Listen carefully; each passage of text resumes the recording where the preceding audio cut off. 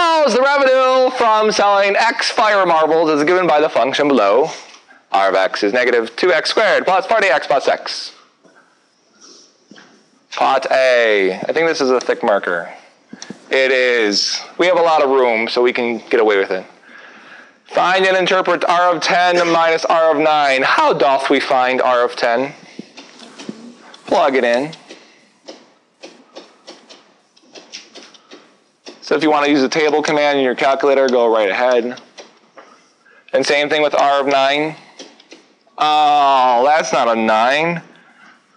Now it is. I am not editing that out. In fact, we're going to give it polka dots. That's pretty. Either that or has the measles. What is R of 10? 206. Can anyone else confirm that? Good. What is R of 9? 204. And what's their difference? 2. So that's the find. We found it to be 2. What's the interpretation? Which marble? Yeah, this is the revenue from selling the 10th marble. It's like students who stalk me at night because I give them more homework to do.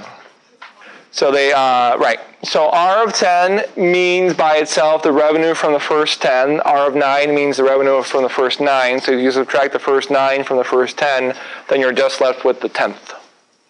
Is that okay? And that's part A. Okay, so let's do part B. How do we find R prime of 10? What do we first find? Excuse me, how do we find R prime of 9? What do we first do? Find R prime of X, yeah, the derivative. What is R prime of X?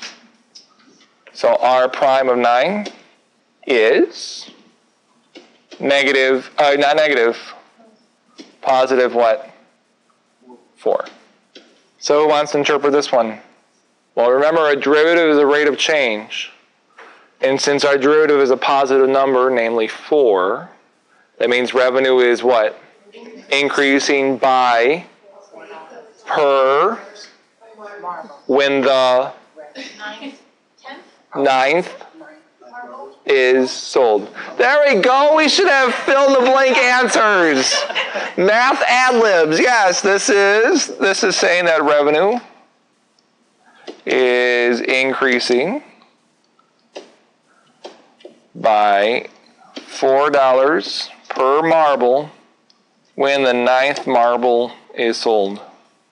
Another way of saying that is you could say that the approximate revenue from the 10th marble is $4. It's the next one. So notice, relatively speaking, 2 is close to 4. 2 is the actual difference.